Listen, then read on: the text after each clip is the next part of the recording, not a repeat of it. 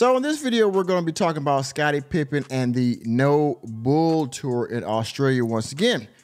Now, a few videos ago, I was talking about this particular tour and Scottie Pippen in general, the beef that him and Michael Jordan have had since the documentary that is The Last Dance. And well, my assumption, to be honest with you, was that this tour that he had in Australia, where he's hosting with the Australian basketball league or association, I thought this was going to be maybe another bash session with Scottie Pippen talking down on Michael Jordan once again, along with his other teammates.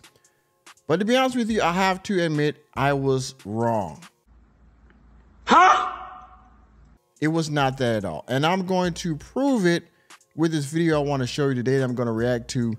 Scottie Pippen's going on a press tour in Australia, and he actually has some very nice things to say about the team and about his teammate and leader, Michael Jordan. So we're going to get into it. I'm going to react to this video.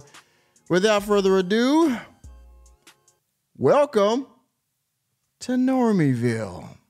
I can't say anymore. I'm probably already in trouble for mentioning it to a, well, we call you normies. Okay, so here you see this from today.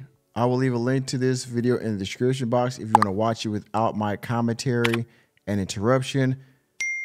But you can see the title right here, NBA legend Scottie Pippen catches up with Today's Show Australia. He went on a morning show, and he's going to talk about his time with the team, how he developed himself as an individual player, and he's going to give praise actually to Michael Jordan as well. And I'm going to react to it, as always, because this is a YouTube video. I have to give my fair use clause for commentary and criticism, or for transformation purposes. So without further ado, before we get into the video, fair use.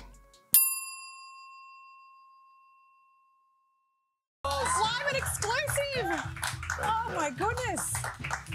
He's here in the flesh. You haven't aged a day. Oh, yes, I have. What is your secret? Not on the court anymore. Too much stress right on the court. Yeah. It's great to have you here.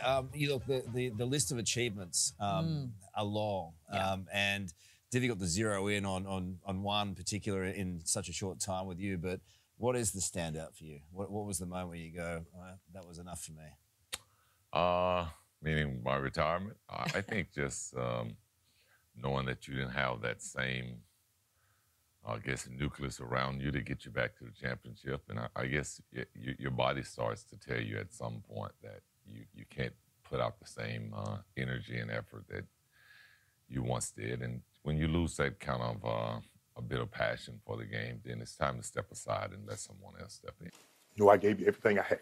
You did. I gave you everything I had. I mean, but You know, I got to say this, right? Like, Scottie Pippen has probably the deepest voice I've ever heard in my entire life. But you can understand everything he's saying, even though he's like, well, you know, yeah, my body and the nucleus of the team and, you know, everything else like that. But you can understand everything he's saying. Now, remember when Pippen retired, I don't believe he believe to it, he wasn't with the Chicago Bulls when he retired, all right? And so he didn't have that same nucleus, and he tried to get a championship with another team. It didn't work. Luckily, he already had 6, so he didn't have to worry about that, right? He tried to get another one. He couldn't. It was unfortunate. It is what it is, right? Scottie, you made history, right? I mean, the 2 Olympic gold dream team, the 6 NBA championships. Like, there must have been a time for you when you kind of sat back and went, wow, have I actually achieved all of this? Yeah, I mean, I think it was more so after I retired that I had a real good moment to kind of collect my whole career, not just from a professional standpoint, but, you know, when I started as a kid, basketball has been a journey for me, and to be able to go through it and kind of live your dream out, it was pretty special. Yeah, it's hard to believe it wasn't so easy for you in those early days. No, it wasn't, but I think that's anything in life, that if it's come easy for you, then it's not worth trying. And as you know, basketball didn't come that easy for me. I worked very hard to get a scholarship, and after that I had to continue to work to impress a lot of GMs about my style of play. Sorry, y'all. I know he kind of drags on, and he's got deep voice, which probably also makes it very mundane. It makes it very monotone. All right, so I apologize for that. But you see all those highlights, right? Like, Pippen had probably just as many great moments as Michael Jordan did. It's a shame that the drama even started in the first place. And again, people don't want to be called a sidekick, even though they're a sidekick, right?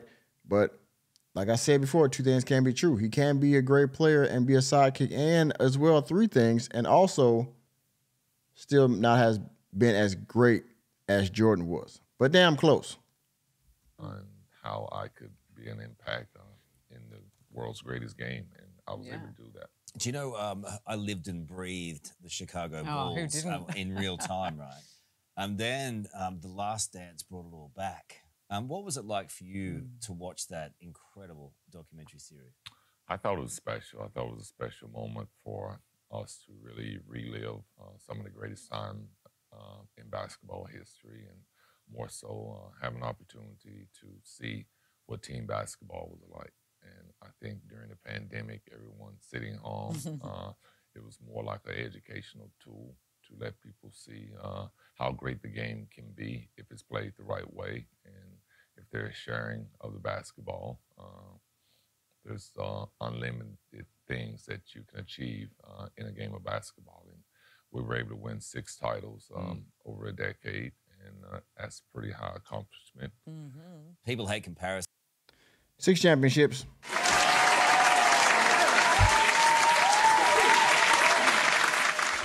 Yeah. Again, this documentary did come out during the pandemic, I believe, late or early 2020, I believe. So, yeah, very entertaining. I watched all 6 episodes, or 6, 7 episodes of it. And, you know, there were some tearjerker moments in there. There was some angry moments, and there were some moments in there you was like cheering almost if the game was being played that day, right?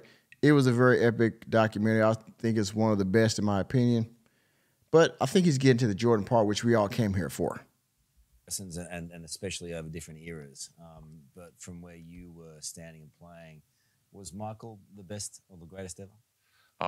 For sure. I mean, you look at the MVPs that he was able to achieve, but I think it was all brought from us being successful as a team. Obviously, someone is going to bring those accolades home, but yeah, he was the greatest player, definitely in basketball. I started getting so upset when... All right, hold on. We gotta run that back one more time. Hold on, let me go back. I think 117 there. We got to go back and hear him say it one more again. Let's go. For sure. I mean, you look at the MVPs that he was able to achieve, but I think it was all brought from us being successful as a team. Obviously, someone is going to bring those accolades home, but yeah, he was the greatest player, definitely in basketball. I started getting so upset when they... I don't ever want to hear this man ever in his mouth come out and say that LeBron James was a better player than Michael Jordan. Bitch, ain't no way. Ain't no fucking way. Because he said that like a year or so back when the whole like beef first started with this documentary. He was like, oh, well, LeBron James better than my... And I think he said that because out of anger, the documentary had just aired and people were questioning him about it. He was going, I think he was on ESPN that day talking to somebody, and he blurted out his mouth. People was giving him hell for it, myself included. But like you said, he was the best. And again, whether you look at, you can look at statistics for everybody's out there, that's going to say Jordan was that LeBron is better. Statistically, number wise, LeBron James has broken a lot of records. Okay, I will give him that. He's broken scoring records, all kind of different records in the NBA. So I will not take that away from your king, LeBron James, right? The chosen one, which is written on his back, right?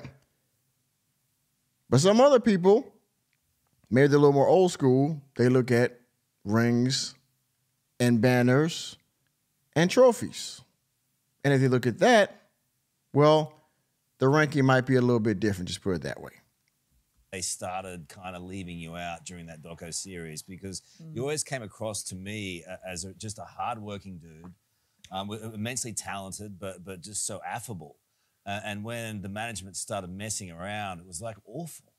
Yeah, it was to some degree, but I think at that point they were sort of ready to move on from that group nucleus of players. And I think as professionals, we've seen that happen year in and year out, where owners decide to go in a different direction, and as a player, you're prepared for it. Guys get traded every day, so it was kind of tough for us to have to leave that championship nucleus, but we had to pick up and move on. Well, among Yeah, I gotta say, man. I forgot who got traded first, but after that last championship, as a lot of y'all saw in the documentary, the team pretty much got broken up. Michael Jordan retired. I think Pippen did one more year in Chicago, and then he left, and it just, everybody, Grant and everybody else, Curry, it all just kind of got busted up after that. And to be honest with you, the Bulls have never been the same since then, all right? While they've still been a respectable franchise, people like Pippen, Jordan, and others are the reason that franchise still has a name today, all right? If it wasn't for them, Chicago wouldn't be shit, just to be honest with you, Chicago Bulls, all right? So we're going to wrap this reaction up, then we're going to get on out of here, all right? the champions you played with was, of course, Aussie Luke Longley, the big man. Yes, yeah. Luke was a great contributor for us in our second three-peat, and he's still a very close friend of mine, and he's the one really who's invited me here, and that's why I'm in Australia. He's a no-nonsense sort of guy. Yeah. We've had Shaquille O'Neal out here as well, and I saw this great interview that you did with him where you were talking about people in the crowd that would distract you potentially, but I was distracted by the Shark when he came to Australia. I just want you to have. Okay, we're done here. I just wanted to cover that Jordan part. All right, Michael Jordan. Pippen just said they would not have gotten there with Michael Jordan. They had great players, but somebody had to bring it home. Somebody had to put the team together. Somebody had to lead the troops, as I would say, because I'm a military man. So y'all see it. Pippen gave respect while also big up in his teammates and himself, right? Which I think is respectable. Again, I will leave a link to this video in the description box. You can watch at your leisure without commentary. And if I see any other clips, which you think he's done one or two more interviews, but y'all get the gist of this right here, right? And this has been the narrative the whole time he's been doing this tour, because I've seen other videos that he's done since he's been in Australia. So again, I was wrong. I give Scottie Pippen props. My bad, yo, all right? And for everybody else that might have thought Pippen was hating, hey, this tour right here, he actually was giving props, right? He was actually giving fair criticism and praise. So, hey, when he's right, he's right, okay? On that note, thank you for tuning in to another episode of Normieville.